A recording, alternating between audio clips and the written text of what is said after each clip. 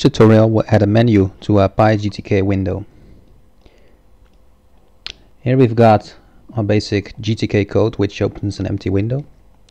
So running this, you just have an empty window, like a window title, and that's it. So we're going to add a menu similar to the one we see here. If you're on Windows, the menu might appear like right below that and the title here. On a Linux machine, you'd see it inside the tile bar. So this is like a menu where you can have options in your program. So GTK has just a menu bar built in, so let's use that. So we're going to type menu bar or specify a variable that makes sense to you. So GTK dot menu bar, and the menu bar should be added to the screen, right? So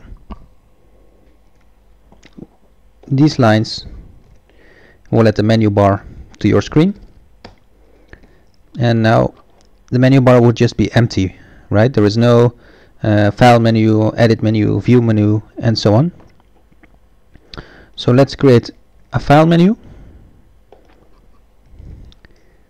So this will be the file menu that you'd see right here, and we also need to add a file menu to the menu bar. So we can simply say menu bar dot append file. Now if we run this code, you'll see we have a window and we have a file menu, but file menu doesn't have anything inside. So we can add things to the file menu. For example, we could add you actually want a submenu inside the file menu.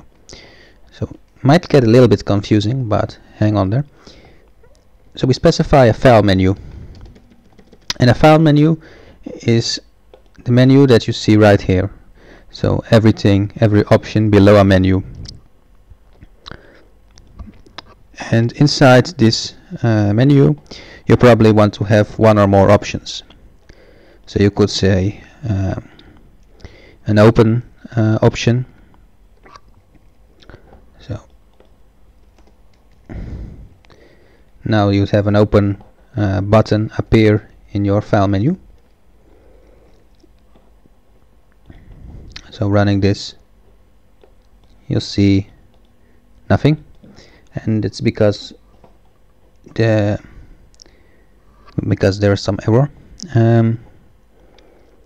So we need to add the create an open menu, and the open menu is added to the file menu, but file menu is not added to the file menu, right? So we didn't set the submenu. Might be a little bit confusing here, but basically we create a submenu right here. We add the item, and this item, this submenu, needs to be added to the file menu. So now if you'd run it, you'd actually see it appear. So that's a little bit confusing with the menus. It's like this add to that, that add to this, and so on. So you can go on and add other options. So for example, we could add an option coffee to the file menu.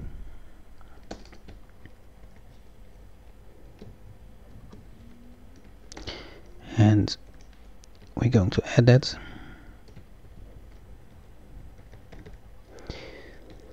Now you'd see that if you run this, you have another option in the submenu, right? But pressing it doesn't do anything. So to make it do something, you need to connect it to a function.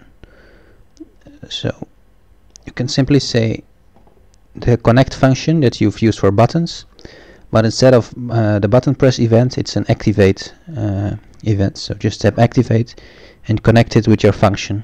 So the function doesn't exist yet, and we're going to create it. So now we have our function right there,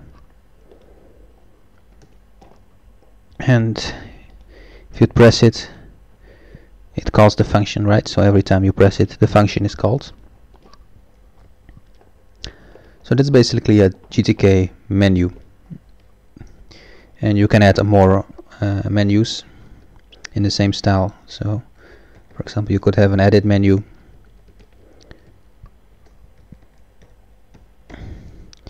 and obviously you need to add edit menu to the main menu, and then you would add submenu to the edit menu and the options.